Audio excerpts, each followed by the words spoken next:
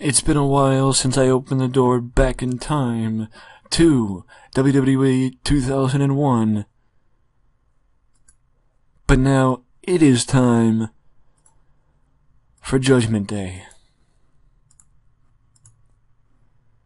It is time, as we pick it up on a different screen. As you can see, there's a lot of people away with booking restrictions, but there's reasons why they are, and, well, there's reasons why they're not. Well, actually, no, everybody there is there for a reason.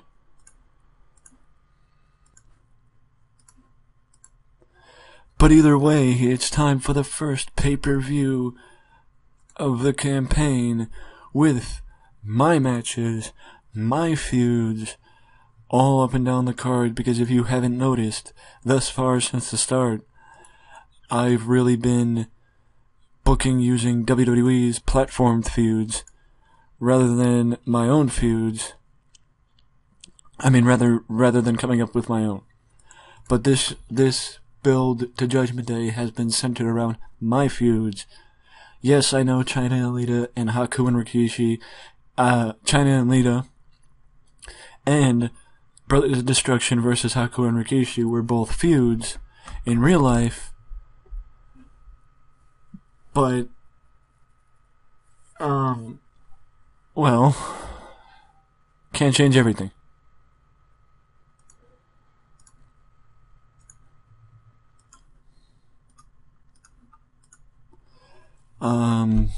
When it's the first match, I'm already struggling to pick who's gonna win. Let's not book this match first. Let's book this match first. As we're going to have Edge and Christian hold on to the tag team titles.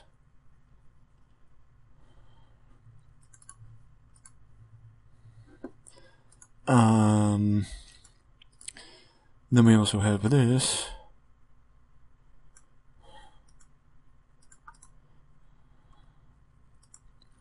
Right here with Benoit, Hunter, and Austin in a world title match. Well, the only title that's not going to be on the line is Kane's hardcore title, because he's going to be in a tag team match.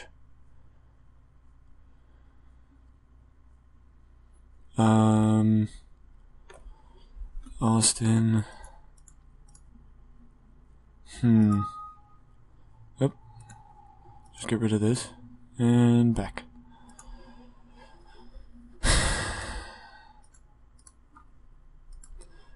I mean, it'd be nice to take a cut into Austin's, 100. But I think I'm going to go this route of letting Austin keep the belt.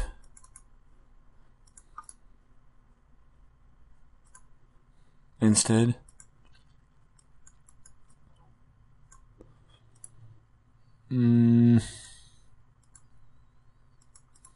Whoop. 56. 62.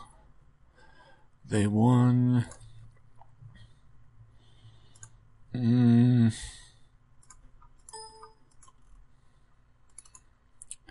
gonna let them win by DQ after interference from Stevie. So they get the better of him this time. Sort of, but the numbers game is still a factor as Stevie and RTC once again beat down the Dudley Boys.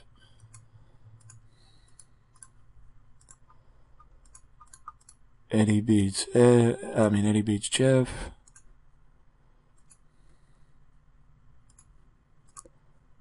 No doubt who's winning this one. Nope, not going that long. Haku and Rikishi. No, I'm gonna kill The Undertaker. I'm just inputting the matches now, and then I'm gonna put the angles in after.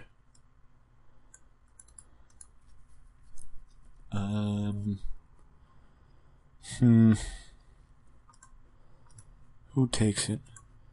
See, Rocky put over Big Show clean, mind you, and continued the boost of the Big Show's popularity because he took a chunk of Rock's, but Rock is still a 90-freaking-8. So, yeah. Already ran the draw on Raw.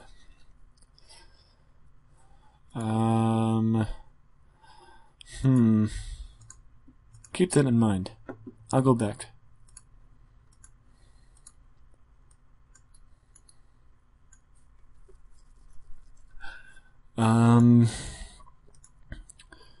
Women's title. China's held it 2 months. China's gonna keep it. At least for right now. You know what, let's do that as a buffer match. And let's do this as a buffer match. As the lightweight title will be defended, Chavo versus Scotty 2 Hotty, and Chavo keeps the belt. Successful title reign number 1 for Chavo Guerrero. And then we have this, and the reason for the buffer match, as Kurt Angle and Chris Jericho collide for the WWF Intercontinental Championship.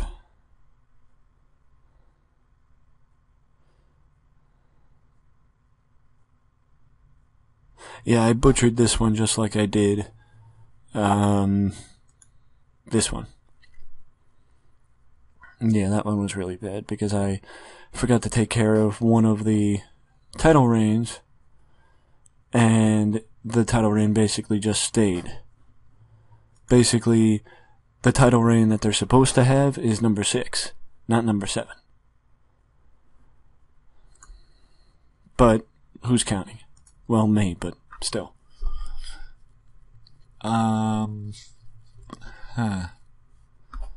How does Chris win?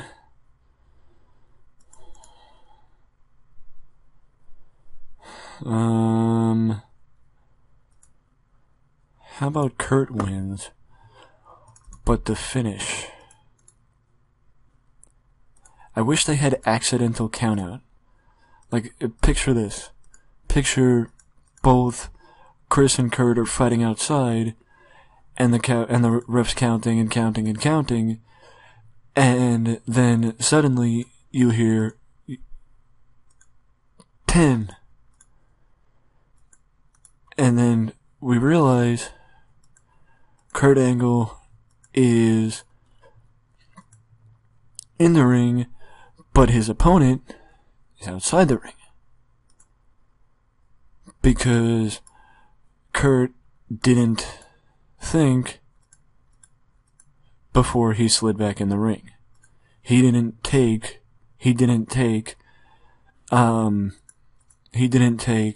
what's his name with him, Jericho, and Jericho was on the ground,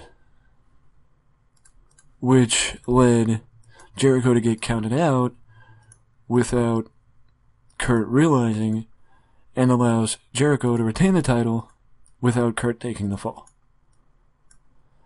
And now, as for what I'm doing here, we are setting up a number 1 contender hardcore title match with Test, Raven, Rhino, and Big Boss Man being the guys in between the match. And there was another match I wanted to do. Oh yeah, Matt Hardy. I wanted to include Matt Hardy on the show. Matt versus his old rival, Dean Malenko. I hope you've been picking it up this entire time, because I feel like I just realized I've been talking to the the left side of the microphone this entire time. So I hope you've been picking it up. Okay, so now let's put together some video packages.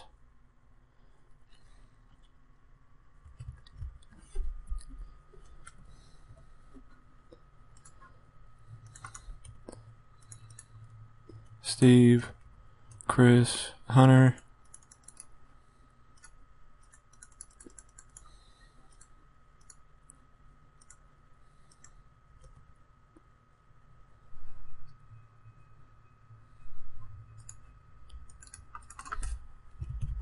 Kurt and Chris.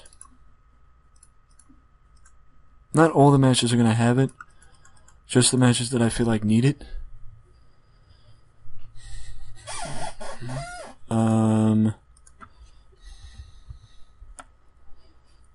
Like the opener is not going to have it.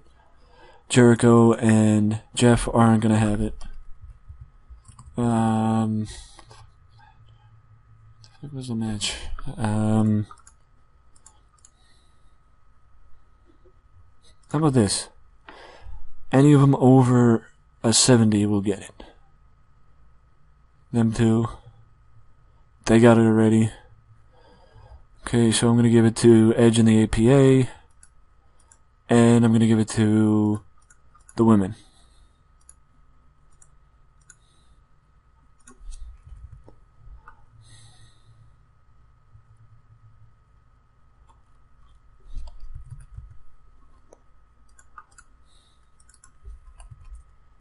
Not Chad Patton.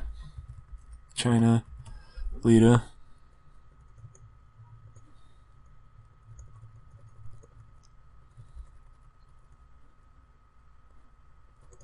Ow. Damn it.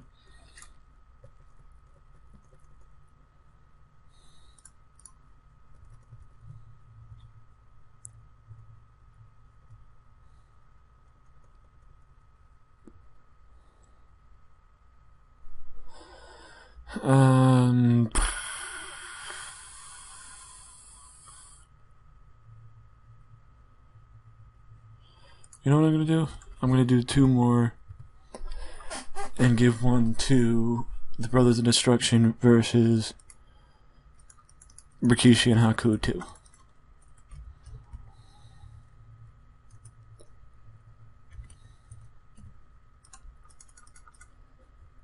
The reason why I'm giving it 5 minutes is not because I genuinely give it 5 minutes, is because when you don't give it enough time, the game penalizes you. So usually when I give it 4 minutes, the game penalizes me.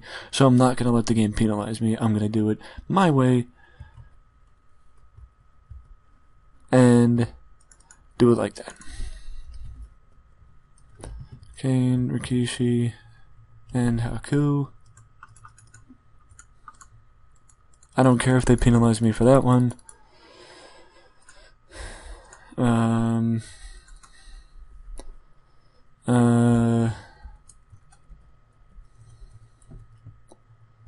Jeff, Kevin Kelly,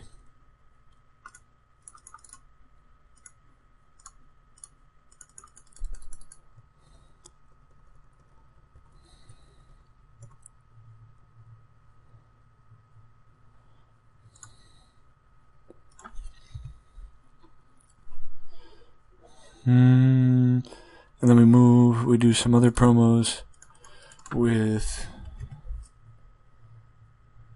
Oh shit, I just remembered the Rock and Big Show I never picked a winner.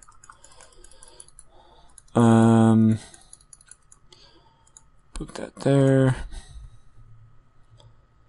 I'm pretty sure 300 minutes is the actual maximum for pay-per-views like this. I just don't know because I don't have it turned on. The time constraints. I should, I know, but I just don't.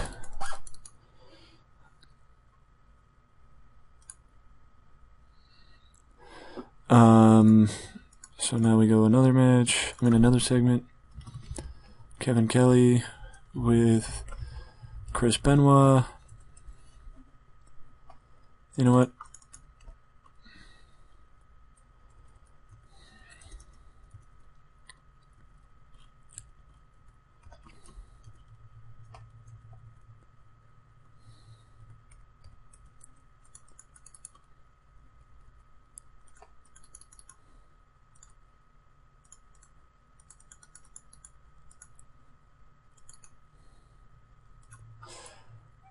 Revisiting their rivalry.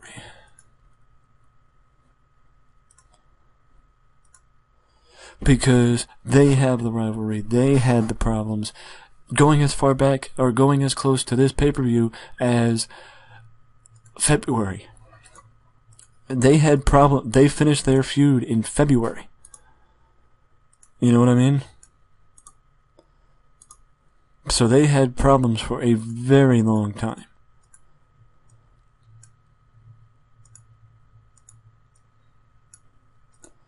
And I'm also just booking this match because I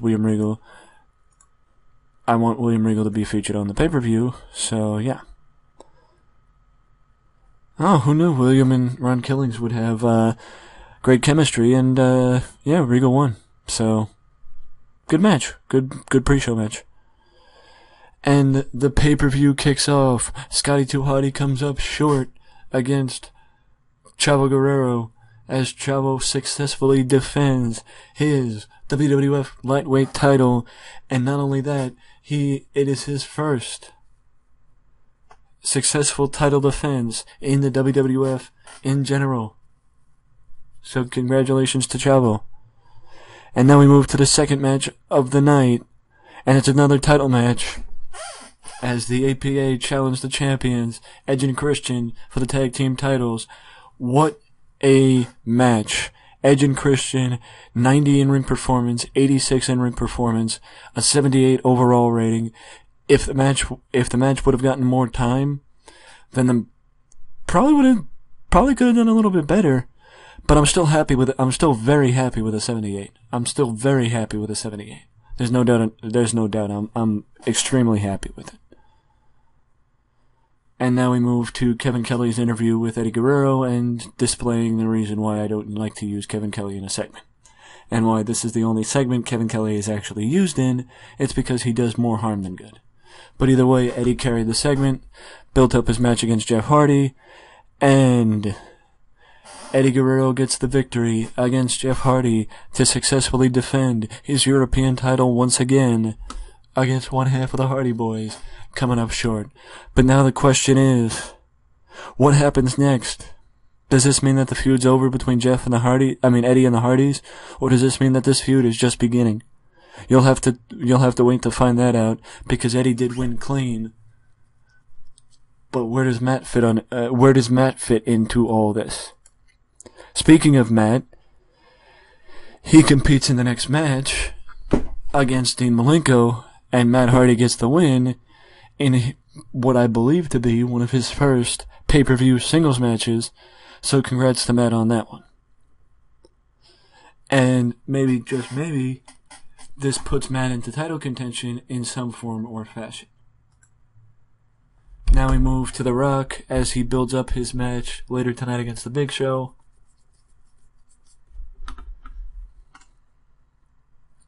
And the rematch. Supply and Demand versing the Dudley Boys. The Dudley Boys get the win via DQ after Stevie Richards runs in and attacks them. This means numbers plays a part again.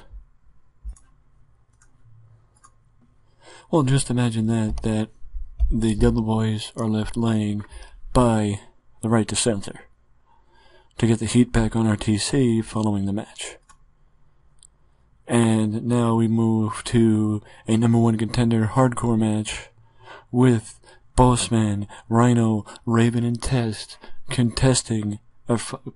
fighting to find out who's challenging Kane next for the WWF Hardcore title.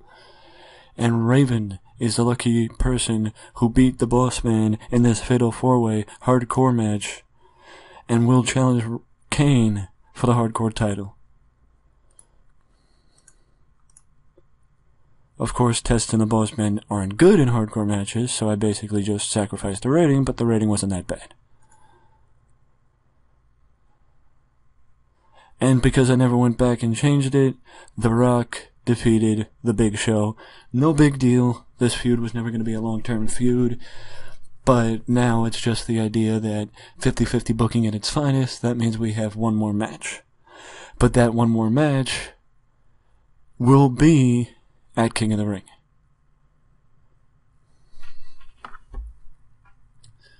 And I just want to say that, no, the 5-star match between Shane McMahon and Kurt Angle is not going to happen at King of the Ring 2001 because Shane McMahon has no reason to come back, especially as a heel, so maybe it'll happen next year. But either way, The Rock gets the win in a surprisingly good match. Well, when The Rock gets 100 in-ring performance, it's kind of hard to believe that it's not going to be a good match. So we move forward with the Brothers of Destruction and Rikishi and Haku's video package playing. And then we see the feud continue with Rikishi and Haku obviously falling victim to the Brothers of Destruction, coming up short with Kane and the Undertaker defeating the Oddball team pretty handily. Well, I wouldn't say pretty handily. It went a little bit of time, but you know, I mean, it's a 76. I like that. It was a good match. It was a good match. Now we move to the women's title match, with Chyna getting the victory over Lita. And I mean, I'm happy with the match. I'm very happy with the match. With Chyna, with Lita on the brink of coming into her own, I'm kind of happy I kept the belt on Chyna and didn't switch it to Lita. But that doesn't mean that this feud is over, and that doesn't mean that Lita won't get it eventually, may not get it eventually, because if you look at it, the first thing that's highlighted on the bottom in the Road Agent report is that Chyna and Lita have great chemistry, and it showed in their performance. Which means that opens the door for another match between these two. And now we have a backstage segment with Austin and Hunter basically tells Steve, how about this, Austin? I hate you, you hate me. These people didn't come to see Chris Benoit. These people came to see me end your career and take your title. So how about we partner up and take out Chris Benoit, and then me and you go one-on-one. And Austin just looks at him, says, I don't need to make an alliance with you to keep this. I'll beat both your asses and stomp a mud hole in you specifically for even offering.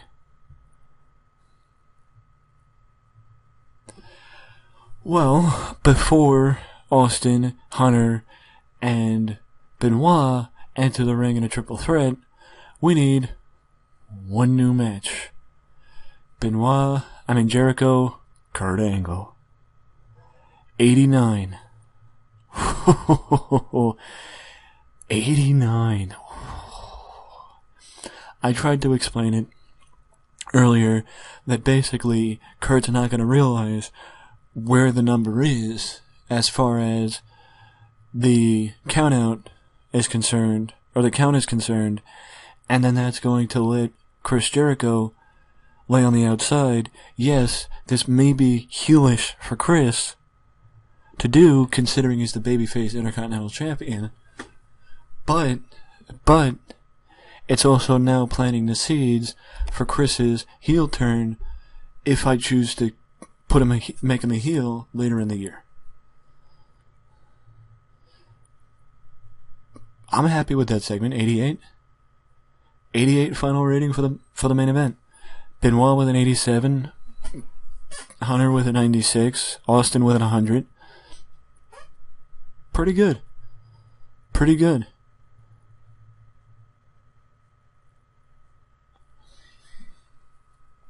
Not bad. I'm really happy with this. I'm really happy with this. And just noticing it, Austin got an 100, right? Taker got a 97. Rock got an 100. Hell, Hunter got a 96. I can't imagine how good the matches would be if I put Austin against The Rock again, or Austin against Taker, or The Rock versus Hunter, and they did half as good as they do right now. Because Benoit got an 87 in-ring performance and was the weakest link in the match. You know, things are finally, I think, knock on wood, starting to look up for this season, because an 87 pay-per-view final rating, whew, what a pay-per-view.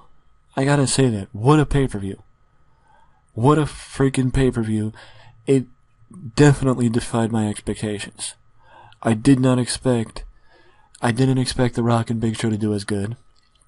Hell, I sure as hell didn't expect that Fatal 4-Way to do as good as it did. A 75 with Raven, Big Show, Bossman, Test, and Rhino. Hell, Matt Hardy and Dean Malenko, Eddie Guerrero and Jeff Hardy, you know, a lot of these matches did a lot better than I thought they would have. It was, I mean, yes, I did forget some segments, like, picture Right to Censor beating down the Dudley Boys following the match, and, well, no, that was the only segment I forgot, so, I mean, that's not that bad, because technically they still did, but it wasn't a separate segment, it was just right after the match. But either way, I am very happy with this show. Very happy. Let me know down in the comment section below what you thought of this show, if you like the direction that this company is going, and no, I didn't forget it, something is going to change with the invasion starting tomorrow night on Raw, so stay tuned. So watch this video and then stay tuned for the next one, because it's going to happen in the next video, and you'll find out the next step in the invasion, what it might be. What could it be? You're going to have to wait and find out on Monday Night Raw. But for right now, don't forget to leave a comment, subscribe to the channel for more, content just like this that you can only find right here at Wrestling Express. And maybe next time I'll remember this is why I don't add new stuff into the outro, because I usually end up butchering it. But till next time, later.